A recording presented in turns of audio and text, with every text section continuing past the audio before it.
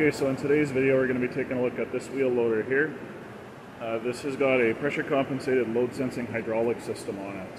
What we're going to do is go through the basic setup on the pump itself. Okay. So what we're going to do here is we're going to adjust the pressures on the system.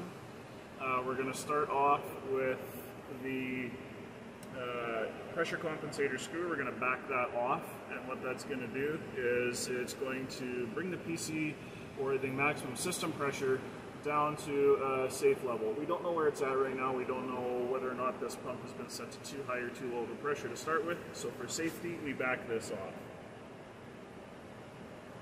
A couple of rounds is good enough, and I'm going to get the machine running, and then we're going to turn in the load sense screw to lock out the load sense.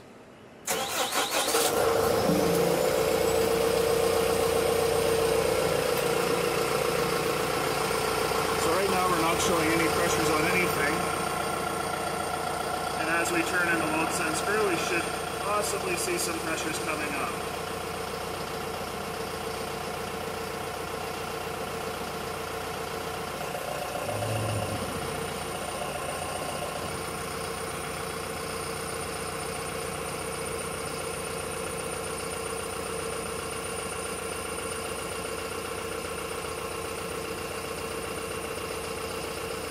All the way in.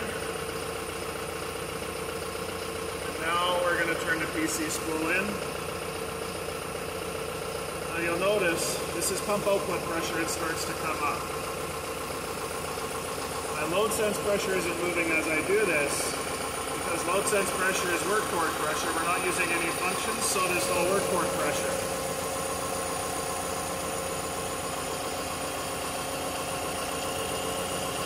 Our target here is 3950.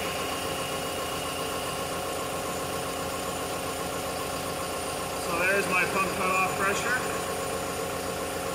And then I'm going to come back to my load sense.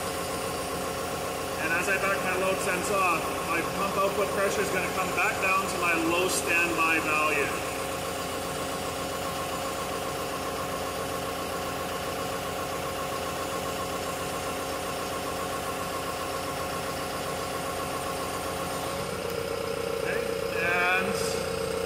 Best practice, what we're going to do is we're going to try and undershoot our target. In this case here, we're shooting for about 450 psi.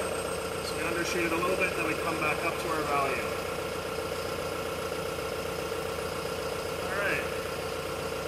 And we'll snug up that nut a little bit. Come back in with a wrench. Remember, these are not very big. Probably an M6 or something like that, so really all you need to do is just snug them down. There you go. Okay, so the next thing I'm going to do, and just watch the gauges, is I'm going to actuate a function, and you'll notice that when I actuate a function, my load sense pressure does come up. And you'll probably notice that my PC, which is my pressure compensator spool, that's my pump cutout pressure, it's going to come up. It's actually going to be a little bit higher than what my load sense is.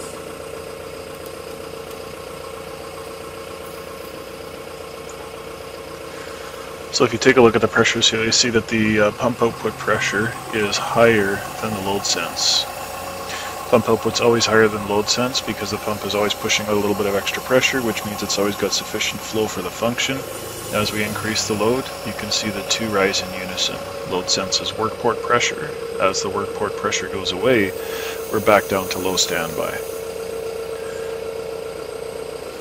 If we slowly increase the amount of work port pressure, we can see that there's a difference between work port and pump output. That's your differential pressure. Every load sense system operates like this.